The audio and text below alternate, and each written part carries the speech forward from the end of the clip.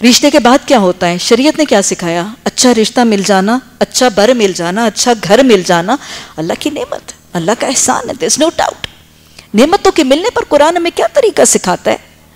कामयाबी पर, नेमत पर मिलने पर कुरान क्या तरीका सिखाता है? मोहम्मद सल्लल्लाहु अलैहि वसल्लम को सिखाया, कुरान भरा पड़े।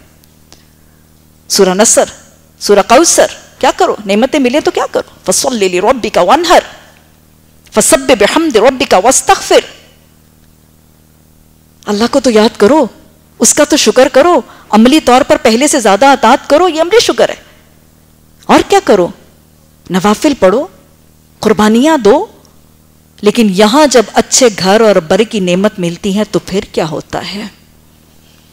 रिश्ता होते सार, कौलो करार होते सार सुन्नतों की खिलाफ वर्जी, एक बड़ी सी मंगनी का बर्पा करना, जिसमें फसल्लि लिरब्बिका वन्हर फसब्बिह बिरब्बिका वस्तगफिर, दूर तक नामो निशानी नहीं, कांटा उड़ा दिया गया।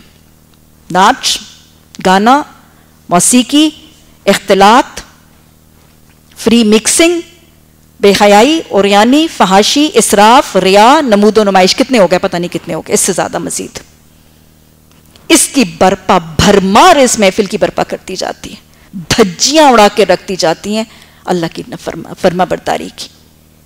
ये पहली नेमत के मिलने पर पहला रवैया। हाँ जी, अब मंगनी की इस खराफात और अल्लाह की नाफरमानी की महफिल के बाद, हालांकि शरीयत में तो सिर्फ कौलो करार का तरीका है और अहद एक मोमिन के लिए बस उसकी खिलाफ वर्जी का तसव्वुर ही नहीं। इन्नल्लाह ला युखलिफुल मियाद, बदअहदी का तसव्वुर, इन्नल्लाह तकाना मसूला, इसके बारे में सवाल।